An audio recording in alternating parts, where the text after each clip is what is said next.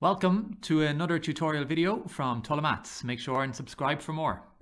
In this video, we are going to look at how to find the distance between 2 points as part of coordinate geometry.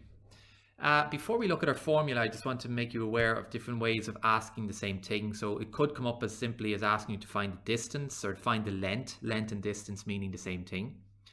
These parallel lines either side of the 2 points that they want you to find, it's also in the formula in your log tables here. Those modulus lines also mean length. And just to be clear, you can find the distance between A and B or B and A. It's the same thing. So it doesn't matter which point you put first, you will get the same answer. So we're having a look here at our formula. Our formula needs 2 coordinates, and we label our coordinates x1, y1, x2, y2. So your formula is within the square root. And I've just given an example here. So I've picked 3 random points, A, B, and C. The first part of the question we're going to look at here is finding the distance from A to B. It is asking you the distance because look at here, it's asking you to find the length. Those parallel lines, as we said, are on the formula within your log tables. So that's the giveaway there, that it's asking you to find the distance. Now, I've given you 3 points. The first one it wants us to do is find the distance from A to B. So I'm just going to write down my 2 points, A and B. And my A is -1, 3. And my B is 3, -2. I'm then going to label those. So x1, y1, x2, y2. That's the first thing you should do. Next thing, like any exam, you always write down your formula for the distance. So my formula, the distance, is going to be x squared minus x1 all to be squared plus y2 minus y1, close your bracket, all to be squared. That is all within a square root. That square root is part of your formula. Now I'm going to sub it in. So my distance from A to B is equal to the square root of x squared, which is it's 3. I'm just going to put them in different colors here. So that's my 3.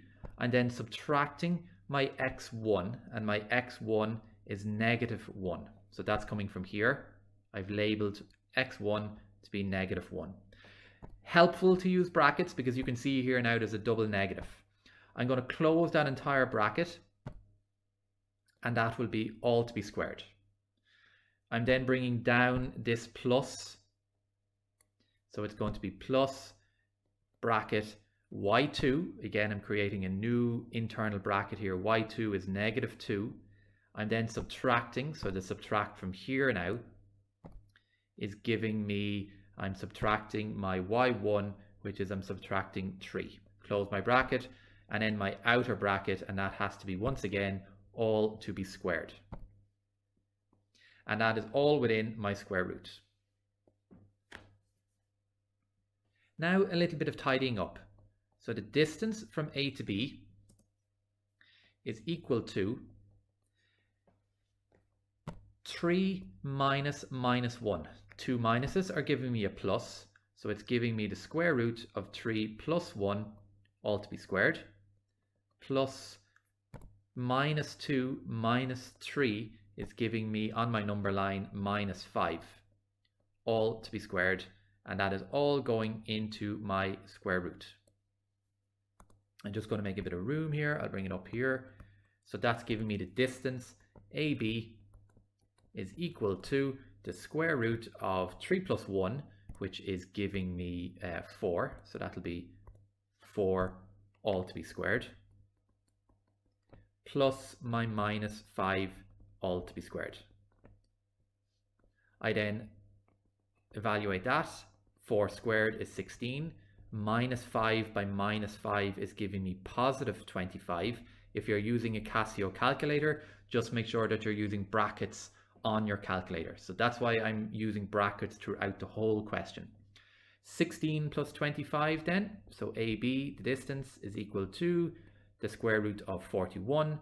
And the square root of 41 on your calculator, if again using a Casio, make sure and hit your SD button. I'm going to go to 1 decimal point, which is 6.4 units. Again, I don't know if it's centimeters or meters or kilometers, so that's why I'm writing it as units. So my answer, AB, is equal to 6.4 units. Hope it helps. Thank you for watching another tutorial video from Tulla Maths. Make sure and subscribe.